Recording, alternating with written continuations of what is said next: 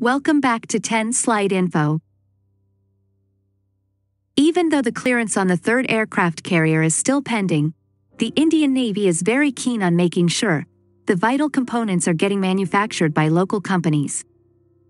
The Indian Navy is set to achieve a significant milestone in its pursuit of self-reliance in defense technology, with plans to equip its second indigenous aircraft carrier with locally manufactured arresting gears and braking machines.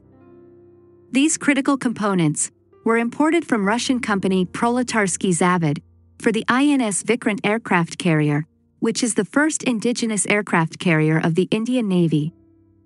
As per the defense sources, the Indian Navy has determined the need to procure a couple of arresting gear and braking machine sets for the indigenous aircraft carrier too. These components will undergo rigorous testing and certification at the shore-based testing facility in Goa. It is really good to manufacture these components locally and to test them rigorously so that the reliability can be checked before it gets installed on the third aircraft carrier, or if the Indian Navy replaces the existing ones on the current aircraft carrier if required.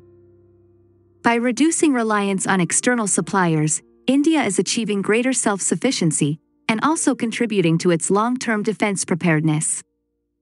The Indian Navy is very much keen on procuring the third aircraft carrier for their fleet as part of their naval modernization efforts, aiming to bolster the nation's maritime capabilities. So, let's wait for the approval of the third aircraft carrier to happen soon, and we get to see the integration of these vital indigenous components on these warships. Thanks for watching. If you enjoyed this video, please give it a thumbs up and subscribe to our channel for more videos on the latest defense news and analysis. Thank you.